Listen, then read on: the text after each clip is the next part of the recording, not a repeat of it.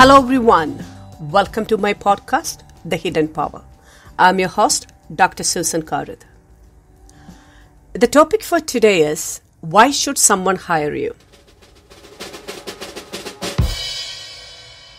Yes, today many of you are looking for a job, and interview skill is one of the major skills that you need to possess. When you think about interview skill, a million-dollar question is, why should someone hire me? Have you ever asked this question to yourself? If you're able to answer this question, it will give you the right mileage in any interview. Once you're confident in yourself and the position you have been interviewed for, you have a better chance of getting selected. Now, let us understand some key factors in creating impact in your interview.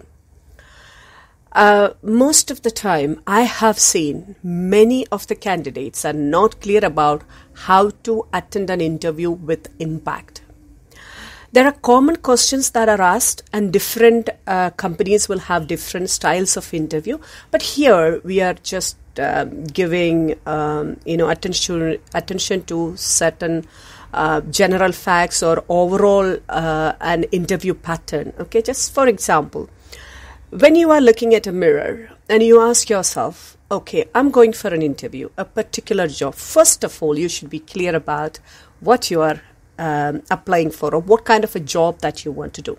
Now, most of the people show a kind of I'm desperate for a job. That will not help you. And, when you are present yourself, any job is okay for me. I need some job. That kind of approach is not good in any interview. You should be first very clear about what kind of job you wanted to do and what you're looking for. And that should be first clear to you. So you look at the mirror and ask yourself, okay, why should a particular company hire me? What is there in me, something which other candidates are not having? Or why should some company prefer me over the other candidates? And this is a really important question you should be asking before you go for any interviews. Let's just look at some common questions as asked in the interview, and normally people, how they respond to these questions. So, for example, there will be a question like, okay, tell me, why did you apply for this job? They may ask. And most of people say, your company is so prestigious organization. I would really wanted to work for your firm, blah, blah, blah, they say.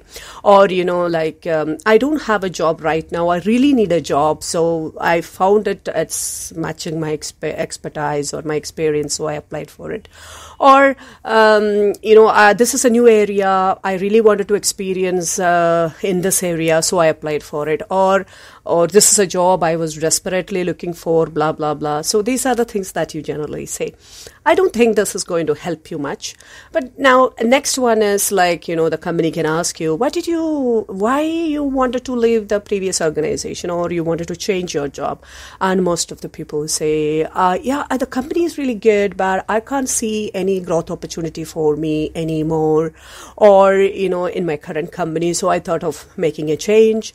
Or my nature is I always look for better opportunities when the better opportunities comes, and this is, I feel it is a better opportunity. And these are the things that you normally say.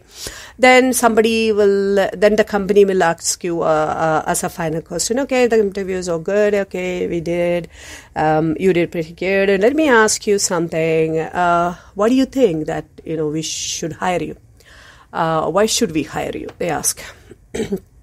Then normally the candidates say, what, you can say that I'm really experienced, I'm really hardworking, I'm motivated, and any responsibility, not just us, any additional response, I'm always enthusiastic, I have a mind to learn, and all those kind of things. So these kind of answers, normally the candidates say. Or then I can contribute a lot to this organization, the growth of this firm, growth of this organization, because I have a lot of experience and expertise, and that can be useful for the company.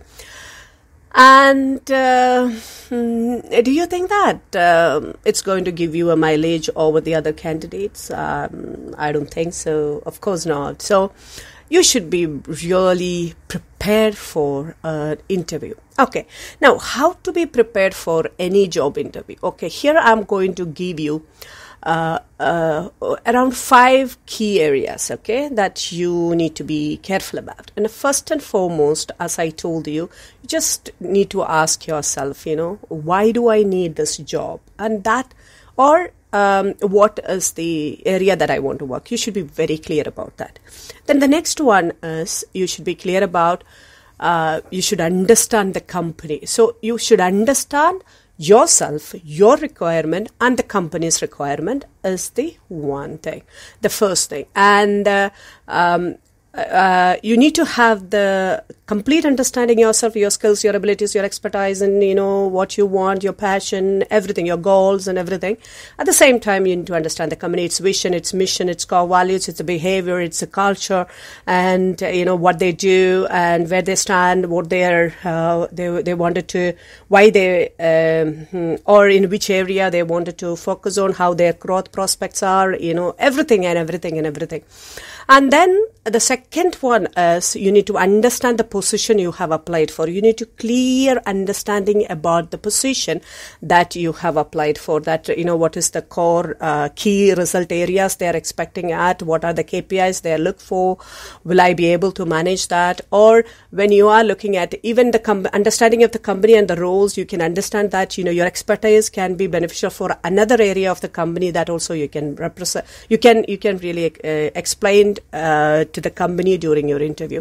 And the next one is storytelling. You need to learn how to tell yourself in a storytelling format. So for example, sometimes the company asks, can you just tell me what are your key strengths are? And you can say that my key strengths I can tell you because in the last time when we had a problem, the company, like one of the key member of the team, resigned in a particular project when he was doing a very key project for us, and we all were in a real problem that the company may not be submitting the project on the deadline, and unfortunately the company had the agreement was having a fine, or if you are missing the deadline, it was millions of dollars or dirhams or whatever. And then the responsibility came to my shoulder. I was the person who was leading the team. Then I did this, X, Y, Z. I brought the meeting and divided the team into so many, different areas and gave them responsibilities, individual accountabilities, everything. And then I told them, I have given them incentives or maybe, some kind of overtime, because compared to the fine, this was much, we could handle better, and everything you can just tell in a storytelling manner and say that we managed to submit before the deadline. So we met the deadline and we saved the company this much of amount. And you can say when by telling the story, you're telling how you are leadership position when the things go wrong, how you can control the situation, the calculator risk taking, and how balanced you are, all in your team cohesion, team productivity, motivating the team members, and all these kind of things are just represented or just presented in front of the interviewers in a storytelling manner. The next one is your self-presentation. Self-presentation is a key. Your standing posture, your sitting posture, your personality, your dress, your communication, your nonverbal cues, your body language, your hand gestures, and even the CV that you present in front of the people. And that it is always, I would say, a CV. I will talk in detail about CVs later, but CV, I always say it is one-page CV is much better, which gives the complete detail about you. That's a snapshot in a very brief profile of you, but it should be having the right impact. And your self-introduction, I would say always when you go for interview, introduce yourself first. first, and so that shows your confidence in that. In that way, your self-presentation is very, very important in an interview. Also, the gaining experience and confidence, your experience in any interview. I normally tell people that, even if you are working in an organization, just apply for a job. I'm not saying that you have to leave this job and join that organization.